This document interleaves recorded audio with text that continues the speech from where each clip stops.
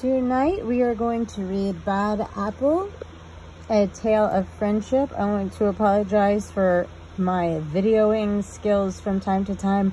I hope maybe you can just listen to the stories or follow along with your own book as we read when the image is that bad.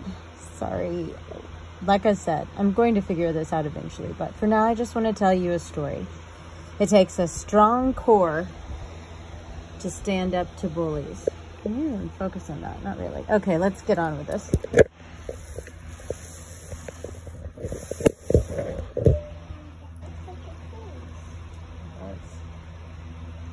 Bad Apple.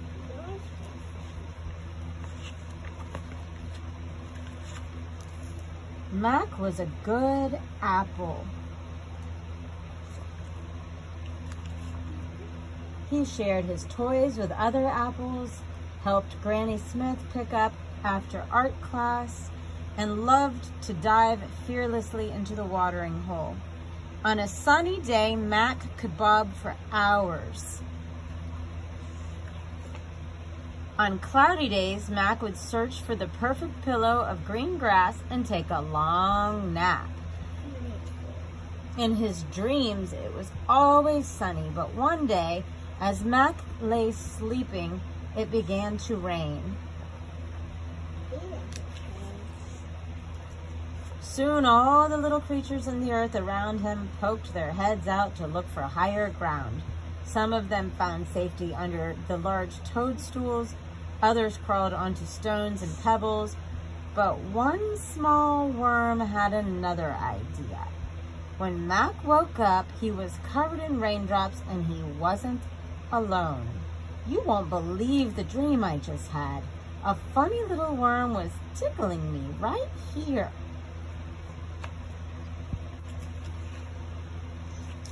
And now I can't seem to get him out of your head. It was you. And that's how Mac met Will.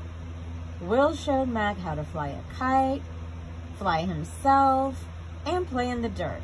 He loved making a mess. Mac took his new friend to the watering hole to clean off. He couldn't remember a better day.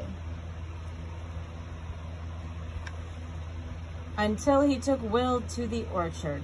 Look at Mac. He's got worms. Mac's a rotten apple. I'm not rotten. I'm quite sweet, actually. So they left. Will cheered Mac up by reading aloud from some of his favorite novels. He was a bit of a bookworm.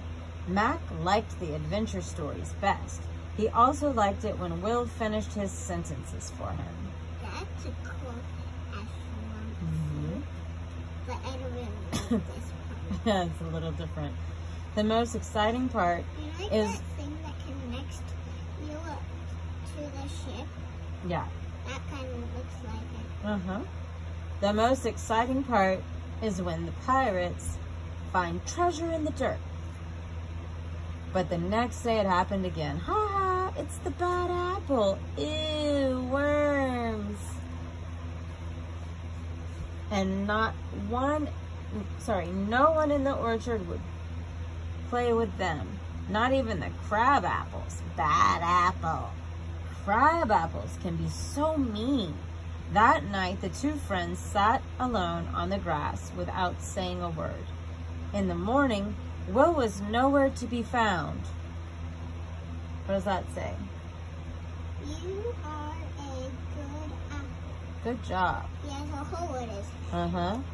Will. Who's that one? Will left him a note.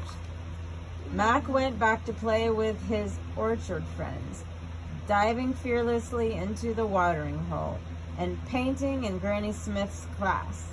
But nothing was the same. Her nose is her stem. It's weird. There was a hole in Mac he couldn't fill. Not a big hole, just a teeny tiny little, a small hole. Why does he always have to peek in? I don't know. I never noticed that. Just big enough to fit and nobody finished his sentences. Mac had to find Will.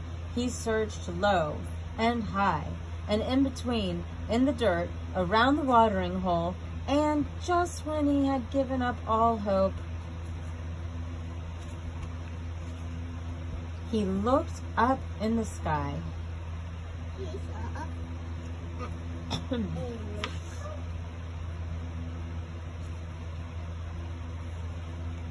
Mac knew he'd rather be a bad apple with Will than a sad apple without him.